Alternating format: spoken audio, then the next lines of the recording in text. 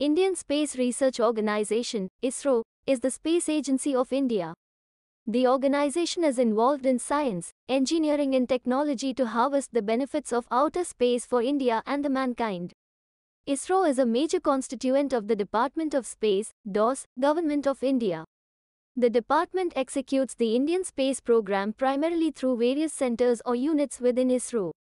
ISRO was previously the Indian National Committee for Space Research, INCOSPAR, set up by the Government of India in 1962.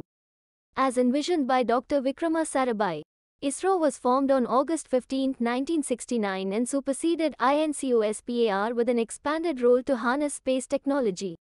DOS was set up and ISRO was brought under DOS in 1972. ISRO has its headquarters in Bengaluru. Its activities are spread across various centers and units. Launch vehicles are built at VikramA Sarabhai Space Centre, VSSC, Thiruvananthapuram. Satellites are designed and developed at U.R. Rao Satellite Centre, URSC, Bengaluru. Integration and launching of satellites and launch vehicles are carried out from Satish Dhawan Space Centre, SDSC, Sriharikota. Development of liquid stages including cryogenic stage is carried out at Liquid Propulsion Systems Centre, LPSC, Valamala and Bengaluru. Sensors for communication and remote sensing satellites and application aspects of the space technology are taken up at Space Applications Centre, SAC, Ahmedabad, and remote sensing satellite data reception processing and dissemination is entrusted to National Remote Sensing Center.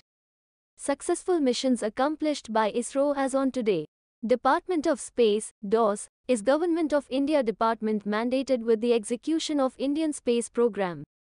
The Department of Space has evolved the following programs with the objective of promoting and developing application of space science and space technology.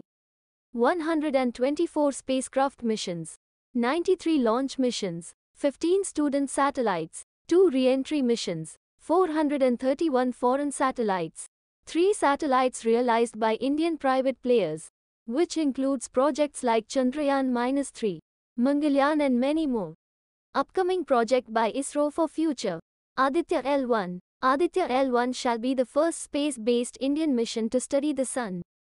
The spacecraft shall be placed in a halo orbit around the Lagrange point 1, L1, of the Sun-Earth system, which is about 1.5 million kilometers from the Earth.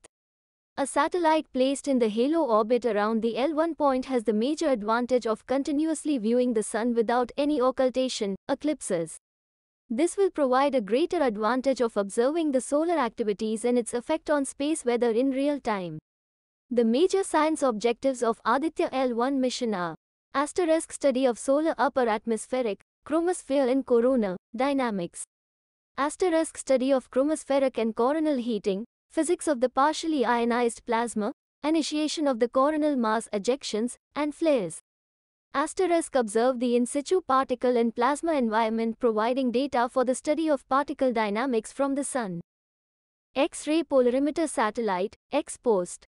XPoSat, X-ray Polarimeter Satellite, is India's first dedicated polarimetry mission to study various dynamics of bright astronomical X-ray sources in extreme conditions. The spacecraft will carry 2 scientific payloads in a low Earth orbit. The primary payload POLIX, polarimeter instrument in X-rays, will measure the polarimetry parameters, degree and angle of polarization, in medium X-ray energy range of 8-30 kV photons of astronomical origin. NASA-ISRO SA, NISAR, satellite. NASA-ISRO SA, NISAR, is a low Earth orbit, LEO, observatory being jointly developed by NASA and ISRO.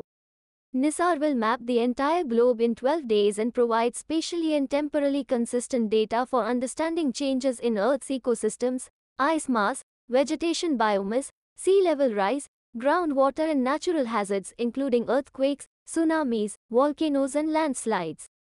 NISAR. It carries LNS dual-band synthetic aperture radar, SA, which operates with sweep SA technique to achieve large swath with high-resolution data. The SA payloads mounted on Integrated Radar Instrument Structure, IRIS, and the spacecraft bus are together called an observatory. Gaganyaan. Gaganyaan project envisages demonstration of human spaceflight capability by launching crew of 3 members to an orbit of 400 kilometers for a 3 days mission and bring them back safely to Earth by landing in Indian sea waters. India becomes the first country to reach South Pole. Chandrayaan 3 has reached the moon's surface, making India the first country to reach the moon's south pole.